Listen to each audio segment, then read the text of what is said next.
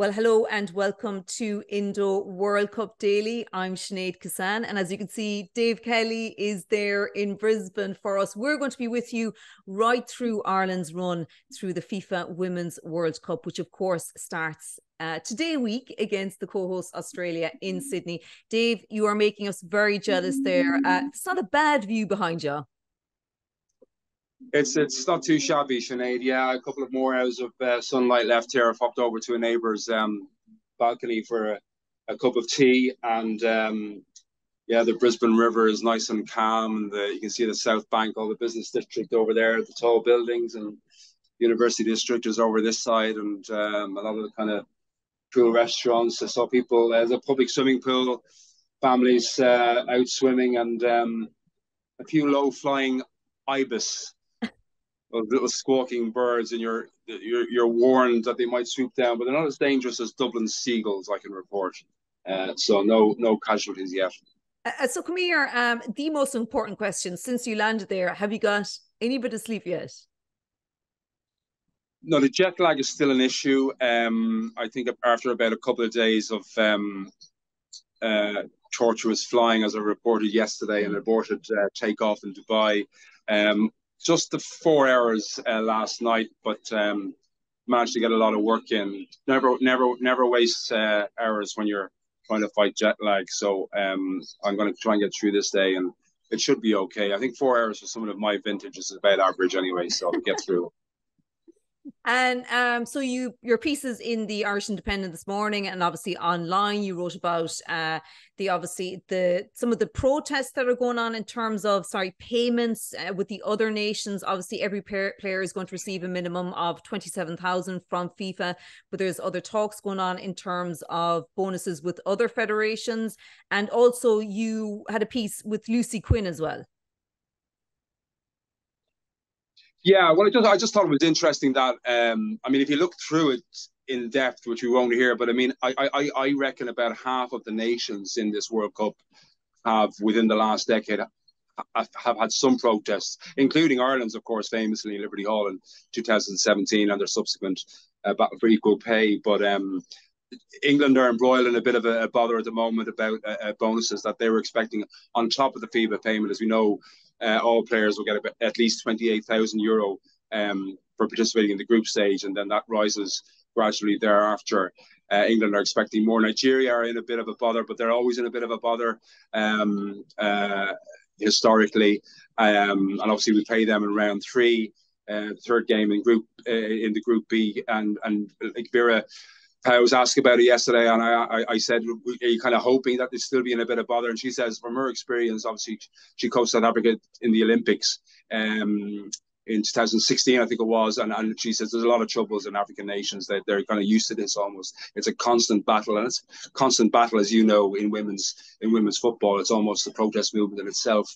And the case with Ireland is that they had their negotiations with their representative, Kieran Medler, who was involved in that equal pay with Katie McCabe and Seamus Coleman. They've come to some sort of arrangement, which is a fraction of what FIFA are giving them, but they're happy with that well out, months out. So it's just more the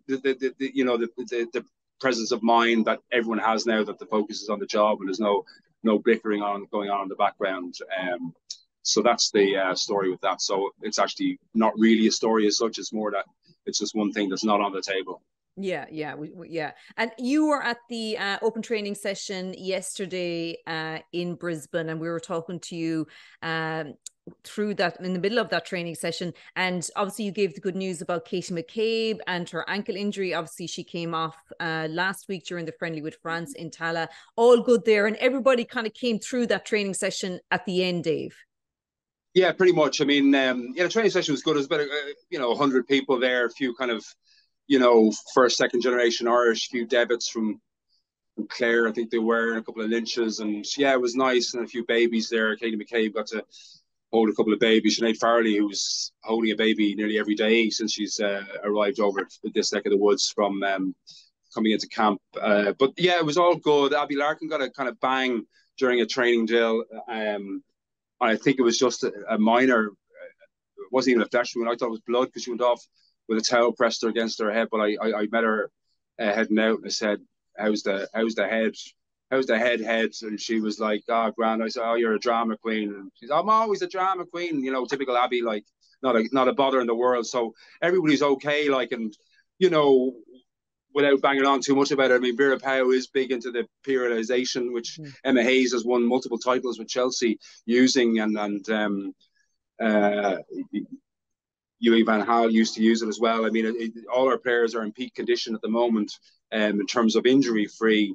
I'd argue the fitness, based on the second half of France, especially, will hopefully get a chance to have a look tomorrow against Colombia in a behind closed doors game.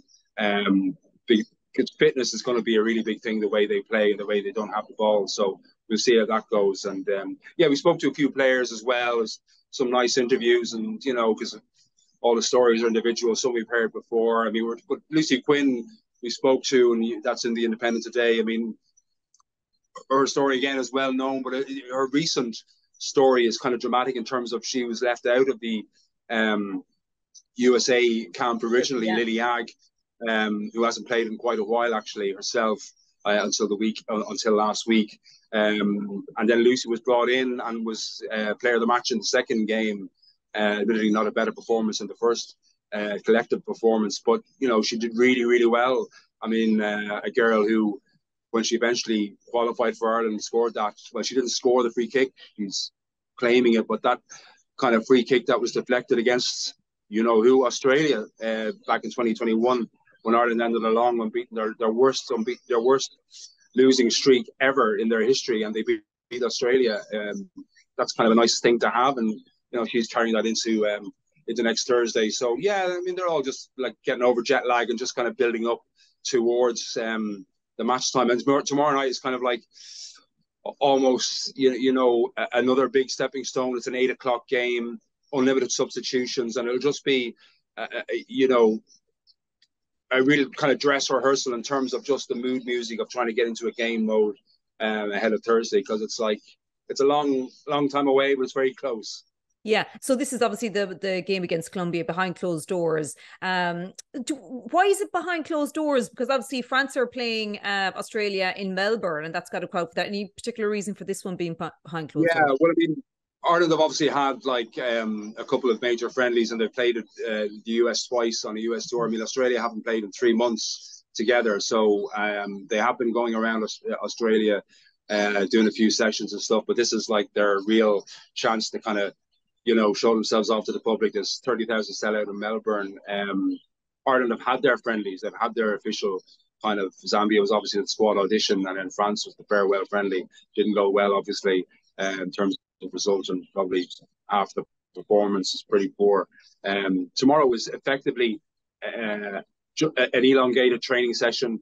We're not quite sure how it works. It'll be 23 players probably will get a run out. I'm not sure if all 3 goalkeepers, but maybe they will. She really wants to use every single player, just to get them on the pitch in a kind of match situation. I mean, it's uncapped.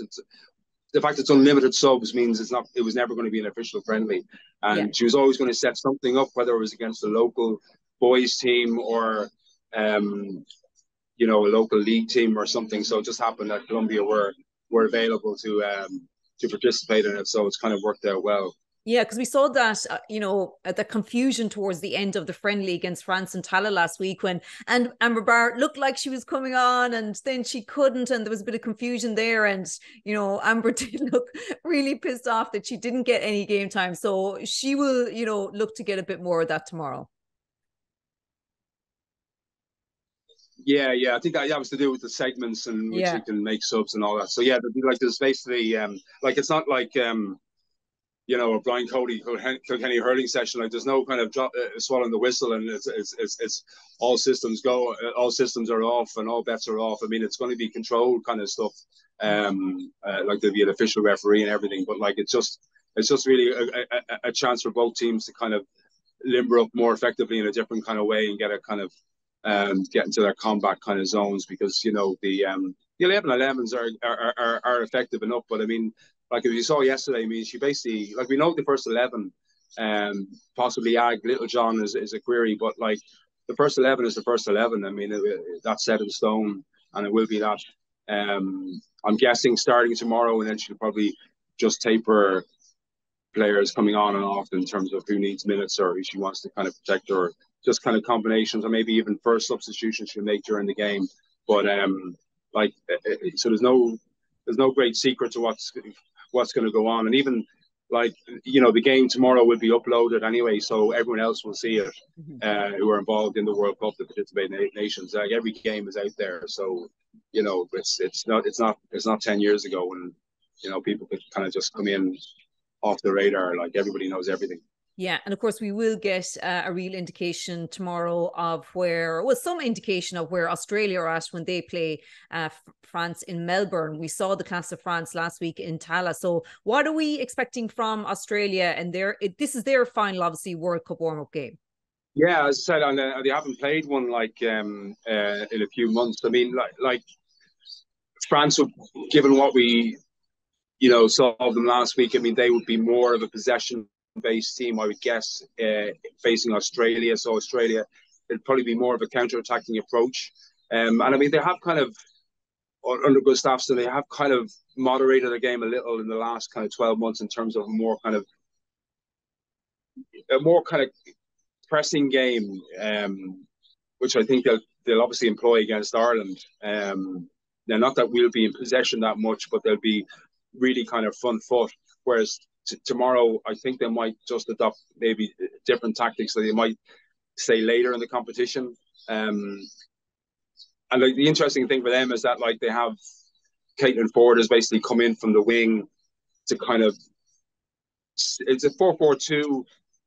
Doesn't always look like it. I mean, she comes in behind Sam Kerr and is a bit more supportive. I mean, I know they haven't played in the last 3 months, but I think she's 6 or 7 goals in 6 games since making that switch, and she links up really well with Sam Kerr. I mean, they don't play together at club level. I mean, Caitlin's Arsenal, Sam's Chelsea, but they just seem to link up very well. And then they have, Kate, the overlapping fullbacks, is it Carpenter? Yeah, Steph Catley, and they've a lot of with Hope and Rayso on the wings as well. They have a lot of avenues of attack. So it'll be really, really interesting to see kind of how they go tomorrow night. There'll be almost more interest from us really in terms of looking at them, because we haven't seen them. I haven't seen them live since 21 against Ireland in the flesh either. And we kind of know what Ireland are going to produce tomorrow night. We know what the game plan is going to be. We know what the style is going to be. It's just going to do it better for longer. Whereas, Australia, it'll just be in terms of cohesion as opposed to style, because obviously it's going to be a different game against Ireland. But yeah, it'll be interesting to see how they perform, and there'll be pressure on them. I mean, they're the hosts, and everyone's expecting them to do really big things at this World Cup. Okay, nice one, Dave. Hope you get more sleep tonight in Brisbane. Thanks for that. Yeah, I'll do my best. Cheers.